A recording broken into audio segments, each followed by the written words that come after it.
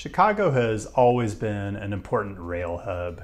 It's big, it's central, it's surrounded by a constellation of smaller major cities. And if you look at any fantasy map of future US high-speed rail, all tracks, or at least a lot of them, still lead to Chicago. So what we're going to do today is analyze and rank the most important connections to Chicago, and it's up next.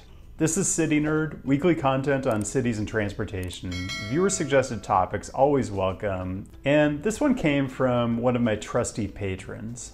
I just want to see a video about high-speed rail in the upper Midwest connecting DC to Chicago and all the cities that could be reached. Maybe Columbus would make a great hub city. Okay, so I didn't want to go exactly that route because I am skeptical about the value of connecting Chicago to the Acela corridor for reasons I'll get into later in the video. But I did want to talk about Chicago because it is really a unique city on any future high-speed rail map. Also, in previous videos, I've talked about city pairs and I've talked about corridors, but talking about Chicago finally gives me a chance to talk about networks and something I haven't really discussed on this channel at all yet, which is the idea of network effects as they relate to high-speed rail, and I'll get to that later in the video.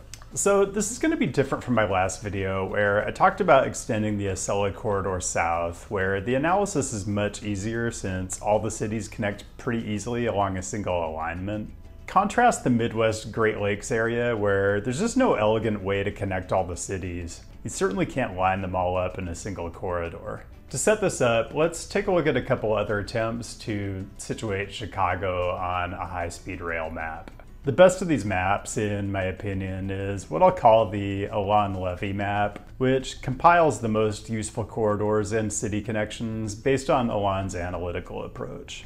Also, let's at least humor this somewhat cursed map, which is still the one you probably see most often when people talk about US high-speed rail. And actually, I'm gonna just take this one at face value and use it as a jumping off point for talking about the 6 spokes or radials shown as part of the Chicago hub network, going through Milwaukee, Des Moines, St. Louis, Indianapolis, Cleveland, and Detroit.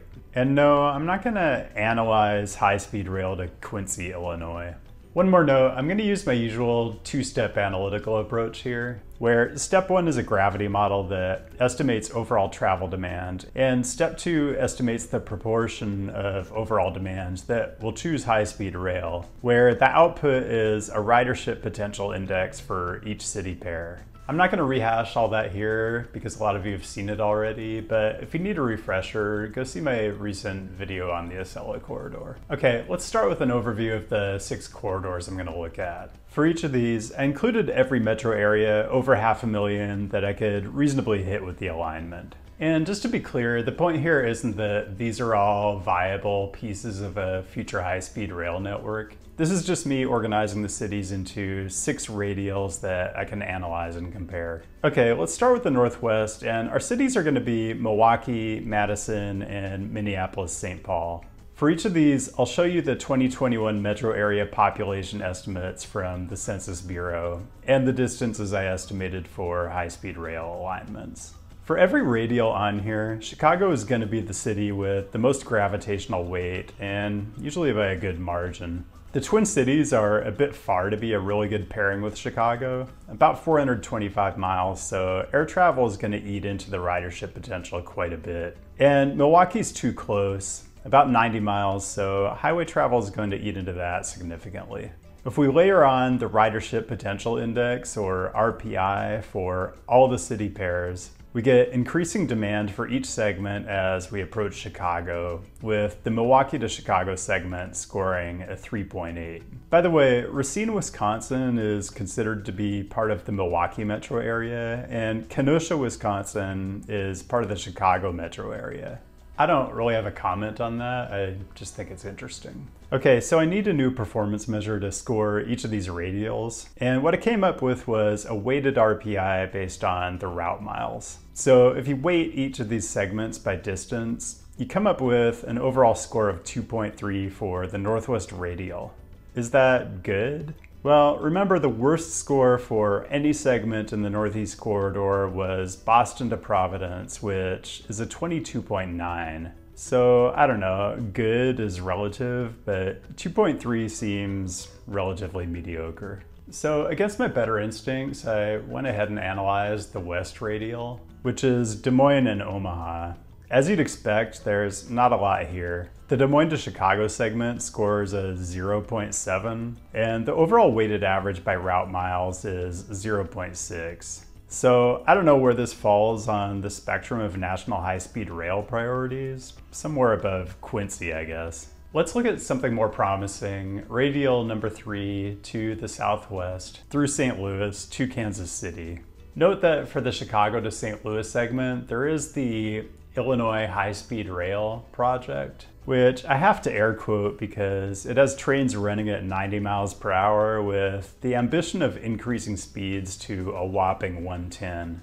Can we please start using a reasonable definition of high speed? Anyway, to continue with the theme, the segment approaching Chicago has the highest RPI, coming in at 3.3, and the weighted average for the entire radial is 2.3, same as Milwaukee, Madison, Minneapolis. Okay, so far, not very inspiring. So let's go to the southeast, where the radial is going to be Indianapolis, Cincinnati, Dayton, and Columbus. The corridors up to now have been kind of obvious, but this one involves some choices. First of all, once you connect to Indianapolis, you have a couple options. You can continue southwest to Cincinnati, or you can go south to Louisville. Ultimately, you probably want to do both, which is what's shown on both of the fantasy maps. But for my purposes, I just want one single radial out from Chicago. And Cincinnati is going to generate more ridership than Louisville. From there, Dayton is obvious, and I went ahead and added Columbus.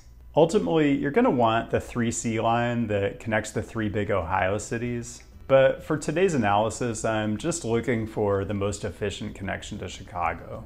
Indianapolis and Cincinnati are both fairly strong pairings with Chicago. So that Chicago to Indianapolis segment is going to be the strongest one we've seen yet. It's a 7.4, which, for reference, is stronger than anything we got south of Richmond when we extended the Acela corridor in the other video. The weighted average for the radial is 5.5, so that's stronger than the other 3 radials we've looked at combined. Next, let's go east. The radial is going to be Toledo, Cleveland, Akron, and Pittsburgh. A couple things to say about potential permutations here. I wanted to hit any metro area of 500,000 or more that was reasonably aligned, so I had to choose between Akron and Youngstown. You can't really do both. Akron is bigger, so there you go. Note also that for my purposes, I just want cities that are within the gravitational influence of Chicago, and that really dissipates once you get east of Pittsburgh. However, this is the route you'd want to use to connect to the Acela corridor. I'm still skeptical that you can get a rail travel time between Chicago and New York that's going to be competitive with just flying from Midway to LaGuardia. I mean, that's going to be over 800 miles. But you're going to build that line anyway just to connect intermediate cities like Pittsburgh.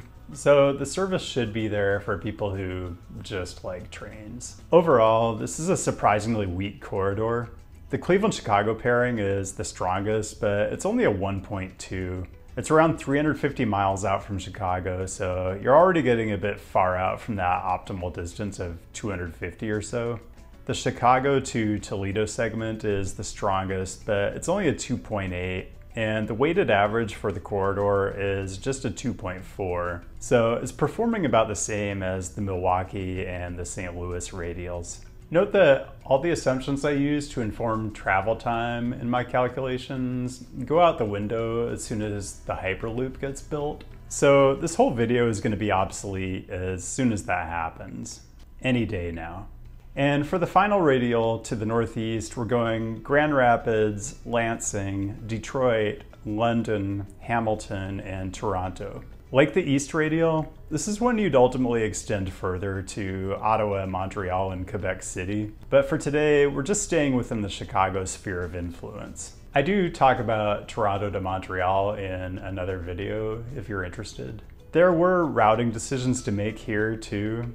Kitchener is also 500,000, but I can't see putting both Hamilton and Kitchener on this line. And Hamilton is going to generate more ridership, given the methodology I'm using. Also, you'll often see a Chicago-Detroit line, Y into the Cleveland-Chicago line near Toledo. But I wanted to go ahead and pick up Grand Rapids and Lansing. It does increase the distance and travel time between Chicago and Detroit, but the additional ridership from the smaller cities seems to compensate for it. Realistically, you're going to do a much more detailed analysis to make these routing and service decisions. And I haven't even addressed metro areas under 500,000 like South Bend and Ann Arbor, which you'd want to consider too.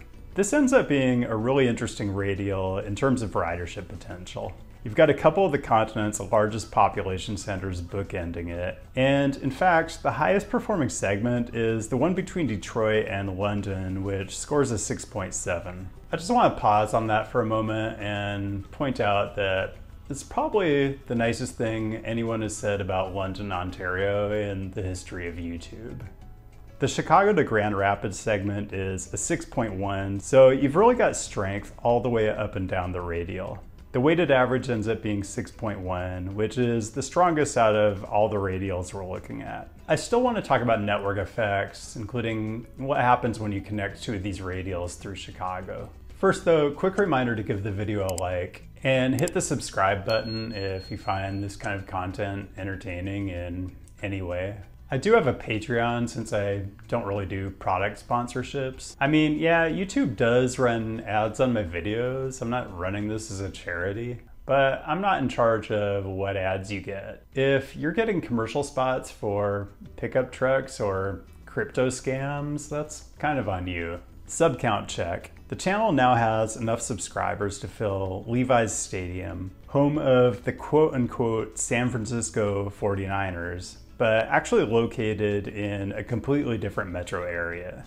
That's okay though. One day you'll be able to take California high-speed rail from San Francisco to San Jose in order to see the San Francisco football team play. Makes total sense. Okay, what I really wanted to get to here was the idea of networks, which we haven't quite done yet.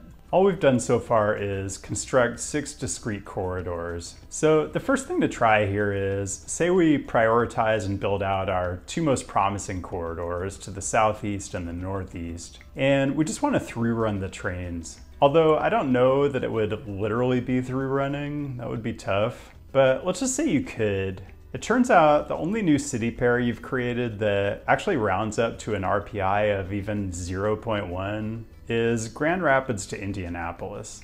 Nothing else really even registers at all. Now, let's acknowledge that this isn't going to be the best example of network effects. You're probably not going to take a train through Chicago if you want to get from, say, Detroit to Columbus, no matter how fast the train is. But you're probably not going to take the train through Chicago to St. Louis either. It's just not going to be competitive with flying. The one candidate city that actually works here is Milwaukee, if you just did a 90-mile extension up the lakeshore.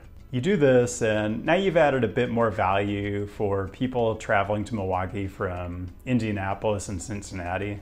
It's not huge, but you have increased the RPI of the Indianapolis-Chicago segment from 7.4 to 8.1. Note, this is really only valid if it's through running. If you have to transfer trains, then that's going to be a time penalty that's going to wipe out most of your quote-unquote network benefits. This all comes back to the fact that competition with air travel attenuates any presumed network effects you might hope to achieve. If the concept of network effects is new to you, what it basically means is that the utility of a network increases geometrically as you add more nodes. It's a variation on Metcalfe's law. The problem is the fact that there's a dominant competing travel option as you get up towards 600 miles or 4 hours or however you want to look at it means something like Metcalfe's law just isn't a good framework, especially if your network connections require transferring between trains, which means a time penalty.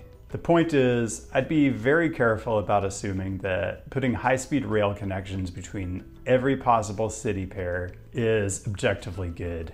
Okay, here's a summary visual for all 6 of our radials. Just something to chew on when we think about how to prioritize building out high-speed rail in the US. If you have other high-speed rail topic suggestions or other corridors or hubs you want me to analyze, let me know down in the comments. Thanks for joining, and thanks as always to the patrons for their direct support. It means a lot. Let me know what else you want to see on this channel. Viewer feedback is important. I'll be back with a new installment next week, and I'll see you then.